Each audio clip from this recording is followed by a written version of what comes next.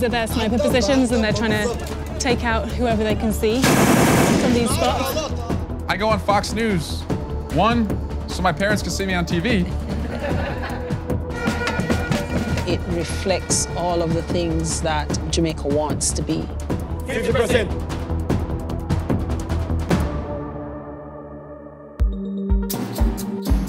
The chairman of the House Ways and Means Committee stepped up the fight to get a hold of 6 years' worth of President Trump's tax returns, issuing subpoenas to the Treasury Department and the IRS. Chairman Richard Neal has given them a week to produce the returns, but it's unlikely they'll comply, meaning the next step will be the courthouse.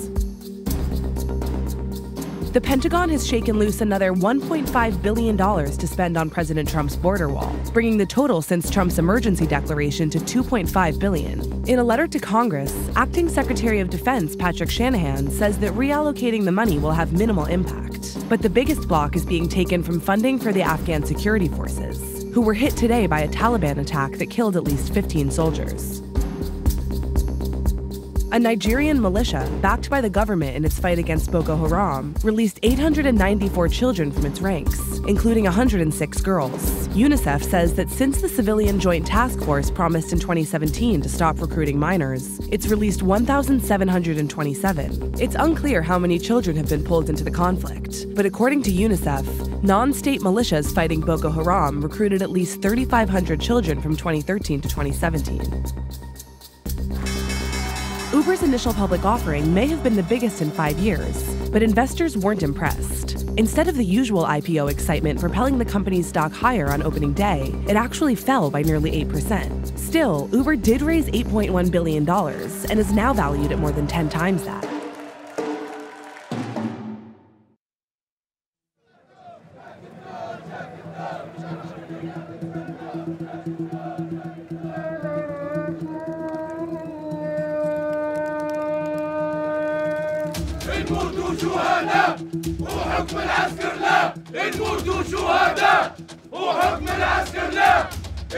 Since the toppling of the dictator Muammar Gaddafi in 2011, Libya has been a country in chaos.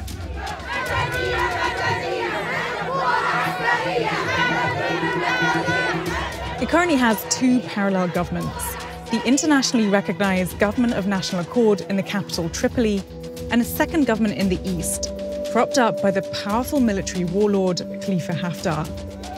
Haftar launched a surprise offensive in early April to overthrow the Tripoli government.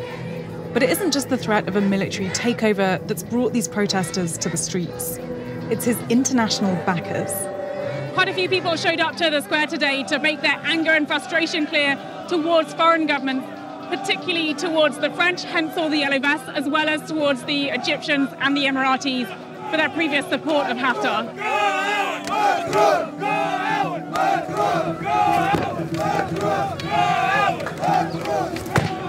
We don't like them. They like to kill us. They want to kill us. How did you feel just a few weeks ago when you heard that General Haftar was making a move to take over the city? When I hear it, I sent my son.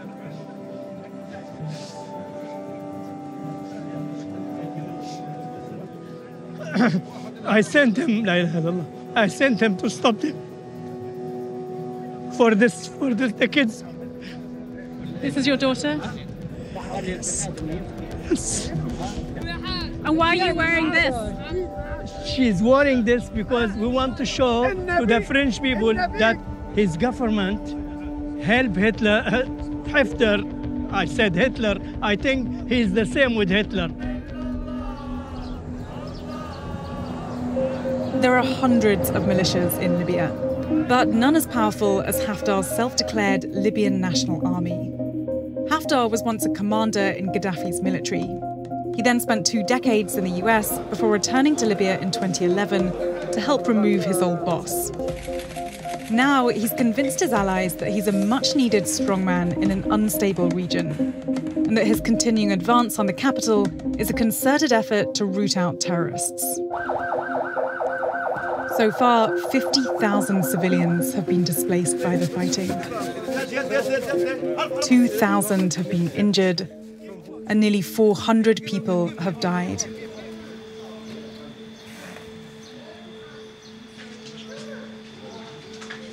جا الصاروخ الأول لقطة واحد فوق هنا. 9-year-old Mohammed bin Mansour's home is in the most densely populated neighborhood in Tripoli. His father was one of 11 people killed when rocket fire from Haftar's forces hit their street. شنو كنت راقد هنا عادي طحت علي هنا راسي هنا. بالتالي يومي بدأت تنوض فيا نضت إن خلعت يا بالتالي لقيت المرشة طربق حاجة تقول بوم. طبعا كان النار هنا كنت خايف لازق في الحيط باي بالتالي خشيت الدار باي بالتالي فتحت الدولاب خشيت باي أمي تقول لي بتمشي بتسكر تاكو ضي ما هو. When did you realize that your father hadn't made it? شفت الدم لقطة بالتالي قالوا لي ليش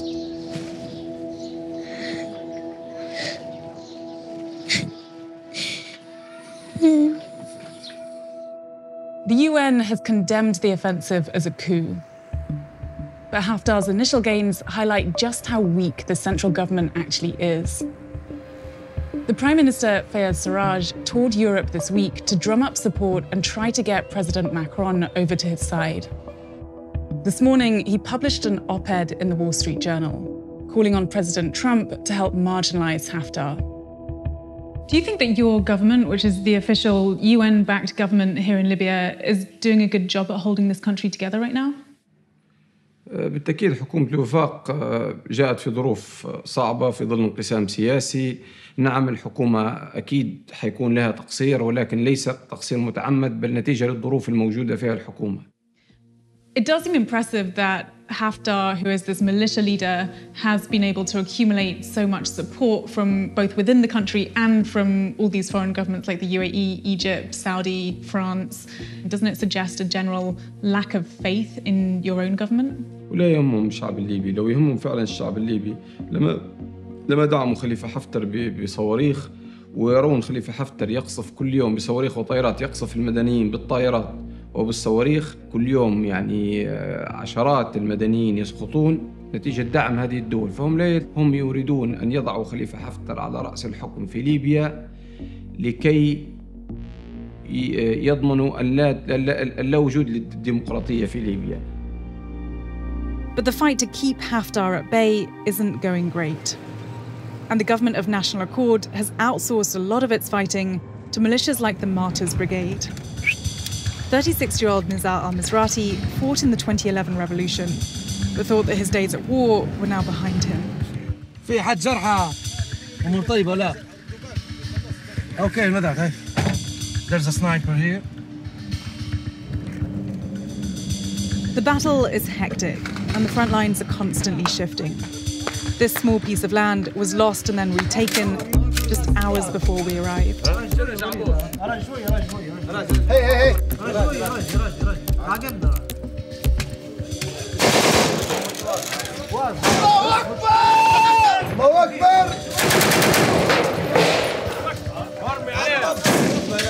These are their sniper positions and they're trying to take out whoever they can see from these spots.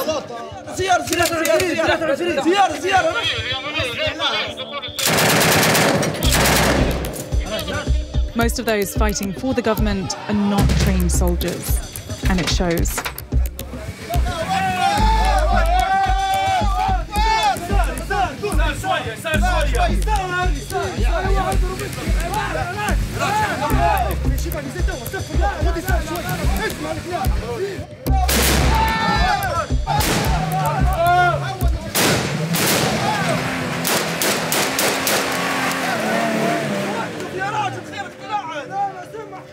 Al-Mizrati is a civil engineer by training, but these days he's fighting with the militia full-time.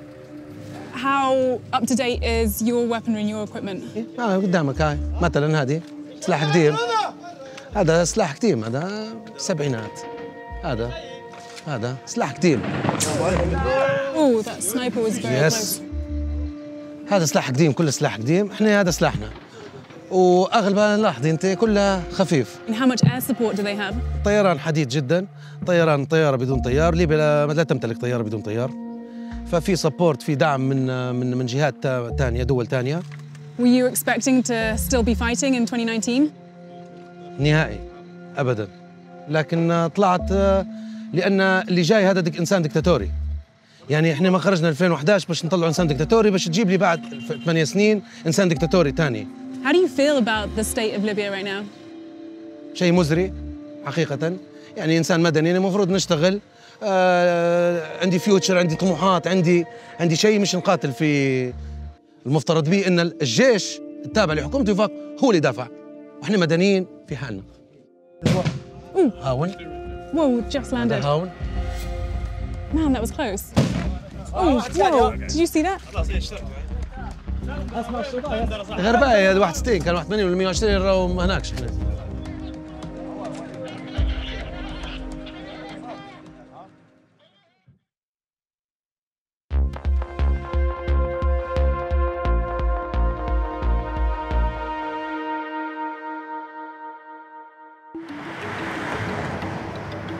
All right, we're gonna get a 12-ounce mocha. Small 12-ounce mocha? Yeah. A modest drink? You can mock me for it. Hey, It's mock me. I don't judge. I don't judge. If you watch a lot of cable news, you might recognize this guy. I see you almost every morning. I'm sorry. California Congressman Eric Swalwell is best known for his constant TV appearances attacking President Trump for his supposed ties to Russia. We have a really bad kid at the White House. Now, Swalwell's trying to use that notoriety in a bid for president. But in a field of 21 Democrats, being a cable news darling isn't enough. So he's in Iowa, trying to get his name out there to everyone else. How long did it take you to get to that point where you were comfortable in sticking out your hand and making that introduction? It's very, I would say, intimidating to say you're running for president. I mean, it's like, I'm running for president. Like every chance I get, I've got to introduce myself. Like, I'm not starting, as Vice President Biden here. Right now, Swalwell is barely registering in the polls, getting just 1%. And as much as he likes talking about the Mueller report, Iowa voters don't. So as he traverses the state, Swalwell is pivoting to one high-profile progressive issue. We must end gun violence in America. Hard stop. He talks about guns everywhere he goes. Hello. At small house parties, he laments inaction from Congress. I came to Congress right after Sandy Hook had happened. I had hoped that I could be a part of a Congress that would actually do something about what had happened. Nothing. In meet and greets, he defends his proposal to implement universal background checks and to ban and buy back assault weapons. What happens if people don't participate? If you're caught with it, there's a penalty, but there's no roundup. In meetings with small-town journalists, he talks about the political risks of being the gun control candidate. No other candidate's really talking about it as much as you, I don't. We're promising to make it a top priority. Are you sure that's not going to be lethal? I mean... But a lot of Iowans, like a lot of Democratic voters, care mostly about one thing: beating Trump at all costs. I've been a Democrat a long time, but I've seen a lot of wimps in the Democratic Party. And I'm being brutally honest, but I think this country is at a crossroads. I was born a Democrat, born in a democracy. I don't want to die in a dictatorship. Well said. I'm counting on all of us to make sure it's still true. Swalwell gets the urgency. So when he's not talking about guns, he's assuring voters that his coastal progressive views don't blind him to the needs of Trump voters. My parents, they're both Republicans. I was reaching across the dinner table before I ever had to reach across the aisle to work with a Republican. I passed legislation in the minority in the Congress with Republicans. I go on Fox News, one, so my parents can see me on TV. It's the only way they see me. But two, I am not going to miss an opportunity to communicate with somebody who just wants higher wages, lower healthcare costs, and a brighter future for their kids. What's your path to the nomination right now? How do you win? My vision is go big, be bold, do good. I'm a candidate born in Iowa, educated in the South, married to a Hoosier from southern Indiana, and represents a diverse district in California. I can go across the country and credibly say that I see you, I hear you, I'm for you. Why should another white guy be president? Well, a white guy who doesn't see other identities or understand other experiences should not be president. I do. And where there would be gaps in my knowledge or my experience, I will pass the mic to people who do have that experience. I've also pledged that I would ask a woman to serve as vice president. Would you settle to be someone's vice president? Well, I'm running to be president. I see a pathway to being president, and I'll serve our country any way that it's needed, including, of course, being vice president. It's an unusual admission for someone running for president, but that's often the outcome of long-shot campaigns like Swalwell's. A higher profile, which may lead to a higher office. The question is, how long can a candidate like Swalwell keep up this life of running in random gyms and parenting by phone while their spouse takes care of the kids? Look at you! There will be days where I'll be on the road and she'll call me and she'll be like, are you effing kidding me? Like, you're gone for, 6 days, 7 days. Like, how are we gonna do this? And I mean, it's hard. It's not easy. For now, he's still out here cramming in 4 or 5 events a day. Hey, Eric Swalwell. Attending as many meet and greets as he can and hoping he makes it to caucus day. I put this down over here. How do you win when it's a house party that's 20 people here? Yeah. You just gotta keep coming back. And you just gotta trust that you're running for the right reason and that you're gonna connect and that your showing up will be respected, and then you come back again.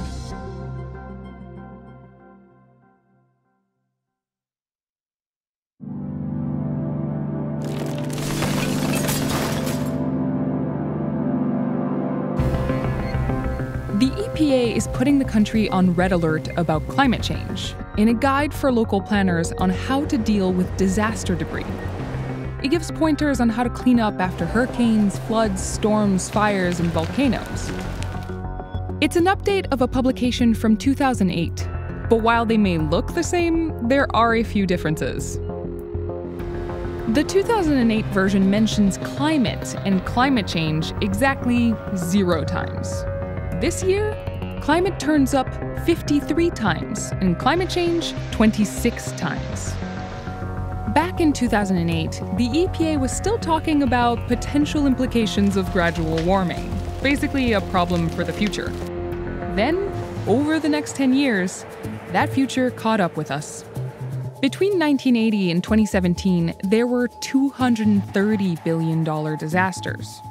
That shakes out to just over 6 per year, on average. But the rate hasn't held steady. In 2015, there were 10. The next year, 15. And in 2017, 16 disasters came with $1 billion price tag. That's a lot of money, a lot of disasters, and a lot of debris. So the EPA's guide now reads less like a pamphlet for the Parks and Rec department and more like a guidebook to the apocalypse. In 2008, for example, it said winter storms create large amounts of vegetative debris. By 2019, it's warning that winter storms are more frequent and intense. In 2008, it said hurricanes cause flooding along coastlines, fallen trees, and flying debris. This year, it's warning that, as with winter storms, hurricanes' intensity, frequency, and duration have substantially increased. It also lists intensifying droughts, fires, floods, and storm surges. Even earthquakes are, quote, becoming more frequent. But the biggest shift of all might be its advice on how to plan for the future. In 2008, that involved making predictions based on past disasters in other areas. 11 years and a 180-degree flip later, planners are being warned against relying on historical information because the past is not a reliable predictor of future conditions under a changing climate. Still, the EPA's Climate Forward Guide came as a surprise to some because under President Trump, the agency's led by this guy, coal lobbyist Andrew Wheeler. And while climate change caught up with us, he hasn't caught up with the science. Most of the threats from climate change are 50 to 75 years out. But as the EPA's former deputy administrator points out, not everyone at the EPA feels the same way. I think there are many professionals in EPA who work in this and realize that the facts are the facts and you have to deal with them in doing planning for real-world events.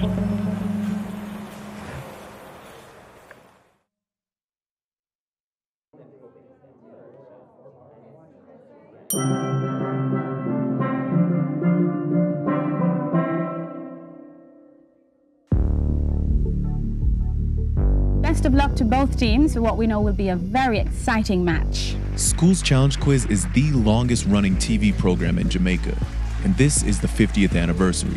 Bell hippopotamus. HIPPOPOTAMUS. What is the name of the radioactive isotope of hydrogen? Tritium! Correct. And that's the end of the match. Every year, 64 high schools across the island face off in a quiz tournament for thousands of dollars in scholarships. And for some students, winning this competition means a rare opportunity to go to college.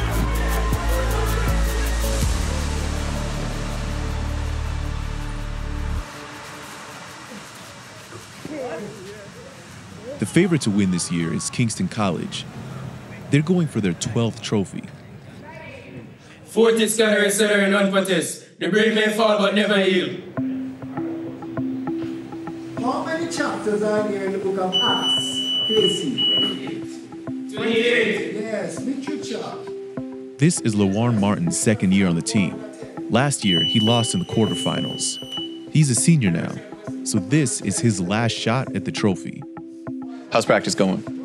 Well, practice is very intense, seeing that we're in the finals. You know, we have to make sure the preparation is enough. So as usual, practice is very intense. You seem pretty confident, though. On the KC side, we're never short of confidence.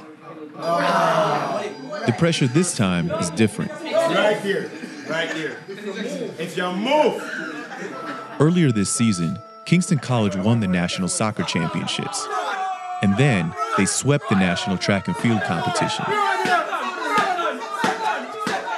If they can win School's Challenge Quiz, they complete the triple crown of Jamaican high school competition. We're the only school that has double-digit wins.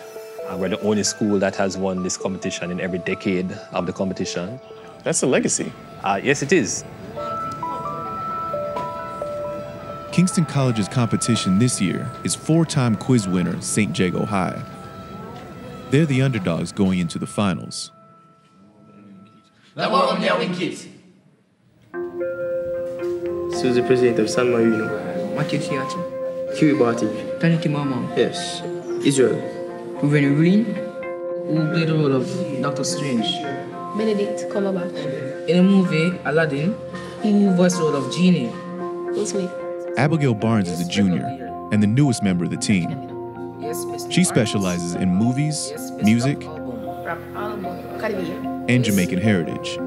How did you get involved in School's Challenge Quiz? You know, I have a love for knowledge. I always want to learn new things. So quizzes where, you know, it's like a platform for learning new things every day. You think you're gonna win? Well, who wouldn't want to win? Yes, of course. St. Jago is in Spanish Town, which isn't far from Kingston, but the environment is pretty different. The economy of Spanish Town and the economic outlook of Spanish Town is not good and has not been good for quite a while. Mark Clark has been coaching St. Jago's quiz team for 10 years. He competed as a student back in 1987, and he won. And thanks to the scholarship he got, he was able to go to college. What do you think winning did for you when you were here, when you were at St. Jago? It was validation of the hard work that we did as a first thing, and it was also the starting point of where you wanted to go in life.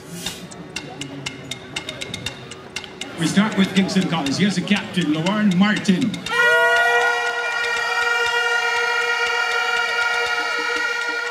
Started with 64 teams. For them to be here, they have done very, very well, no matter what happens tonight.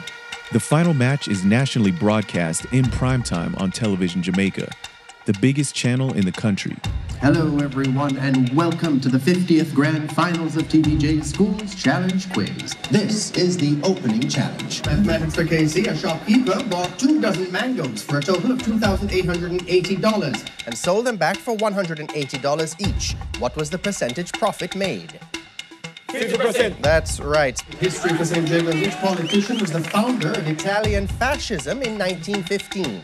Benito Mussolini. That's right. Spanish for Casey. Translate this time of day to English. Yeah. Las 5:15 de la tarde. That's right. Literature, and we won't have time. St. Jago High on 7 points. Kingston College just ahead on 8 points.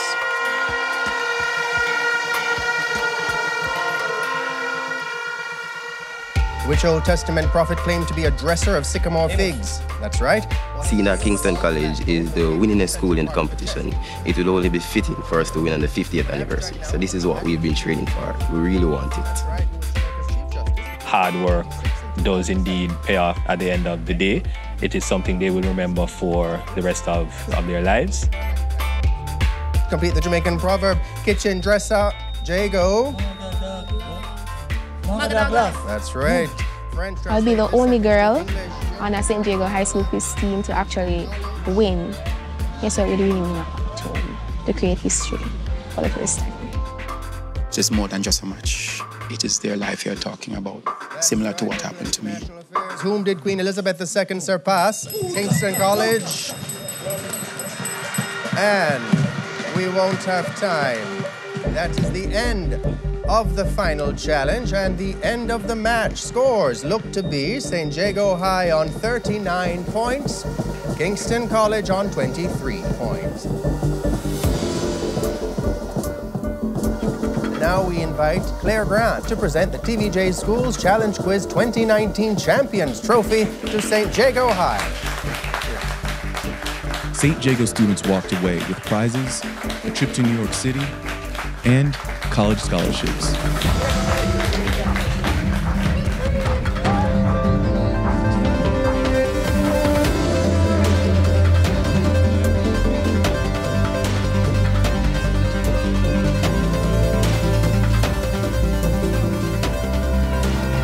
Big up St. Jago Street. Big up.